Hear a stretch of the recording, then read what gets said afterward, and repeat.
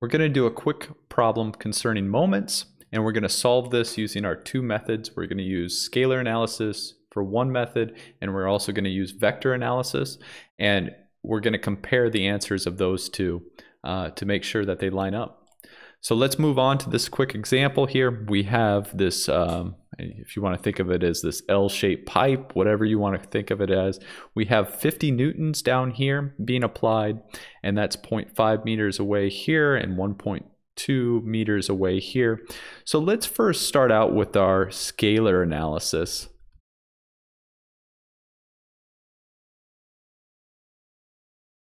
Okay, so if we're trying to find the moment about O, which is over here, so the moment about O is equal to the force times the perpendicular distance, right? So the force is 50, right? 50 newtons. And the perpendicular distance is 0.5 meters here. So 50 times 0.5. And we need to make sure that we're getting our sign convention correct, right? Counterclockwise is positive. This is going to be going in the opposite direction here. So we need to throw a negative sign out front. So we have 50 times 0.5, which comes out to be negative 25 Newton meters. So that is equal to 25 Newton meters. And that is clockwise. So that's clockwise there. So that is our answer using the scalar analysis. Now let's go on and do it by doing the vector analysis, all right? So the moment about O, see if I can get this to move down just a hair. The moment about O for vector analysis.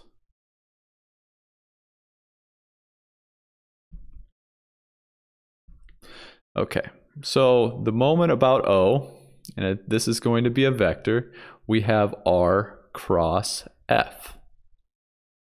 Okay, R cross F. Now our R vector, remember, our R vector is the vector from the place we're taking the moment about to the place where the force is applied. So our R vector right to there. So our R vector is there, and we have our F vector. So let's write these both in vector notation, or Cartesian coordinate notation. So R, we have equal to, well, it's if this is our XY axis here, let's go back up, so we can see it XY axis here. So in the X direction, right, it would be 1.2, so we have 1.2 I. And then in the J direction, or the Y direction, we have negative here, and that's negative 0.5 in the J direction. All right, and now let's write our force vector. Our force vector is pointed directly in the negative X direction.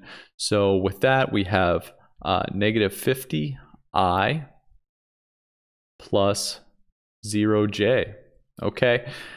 Now let's perform the cross product here, R cross F. And if we do that, I'm just going to write our R vector here and our F vector.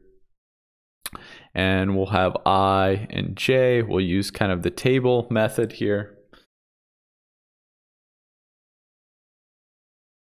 So we have 1.2 and negative 0.5 and negative 50.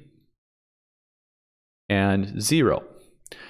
So the moment around O, and this is going to be in the K direction. This is going to be in the K direction. So we have 1.2 times 0, which is 0. So 0 minus negative 50 times negative 0.5.